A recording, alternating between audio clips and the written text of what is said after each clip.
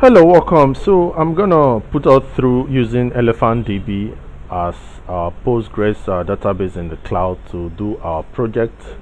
And I had earlier done a video on this, but I found out that what I was talking was not synchronizing with my actions. So I'm gonna pick this up again.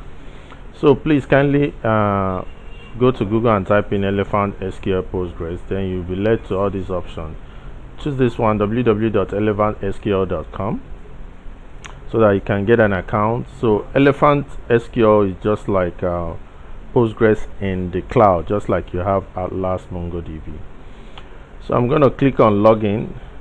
If you don't have an account, you'll be asked to create an account, but me, I'm going to be using GitHub login. Okay, they just logged me immediately in because I was already logged in before. So if not, you would have clicked the option of GitHub so that you use GitHub to log in. So you can see all the databases that I have already. So to create a new database, when you are logged in or you've created an account or you've logged in using your GitHub, if you don't have an account before, they will ask you whether you want to log in with GitHub. Click on GitHub, use it and log in instead of having to create a new account. So just click on create new instance. That's how you create a new database.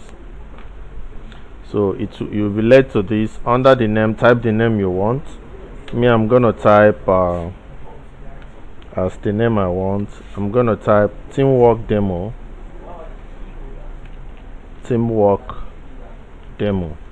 That is the database name. I'm gonna leave it at tiny turtle because it is free that I want to use. I'll leave this tag open. I'll click on select region. So I'll leave the region as the way it is. I'll click on review and I'll click on create instance. So I'm not changing anything. So once I click on create instance, you see it here, teamwork demo. That is the new database. So click on the new database that you have that you want to use, and you can see the URL. So click on this I display, then copy. So once you copy this string, that's what you need. So if you want to connect your database to your code, you can simply get to this documentation here. Click on it. Once you click on it, you can click on Node.js because you're using Node. Then you see this code. This is the code that you're supposed to use to connect. So inside here you put your string. You can see where they wrote it. Insert your string here. So I copied this code and I came to my server.js. This is my server.js. You remember my server.js. So I pasted the code here. I just copied that code I showed you, pasted it here. Then in place of that place they say insert your this thing, I inserted my string. This is my string.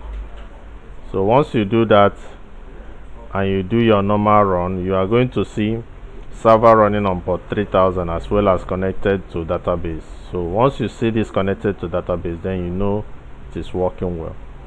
So remember, I just pasted the code I copied from here. This same code, that's what I used. So I make sure I declare this and pasted this. So I copied it and pasted it here.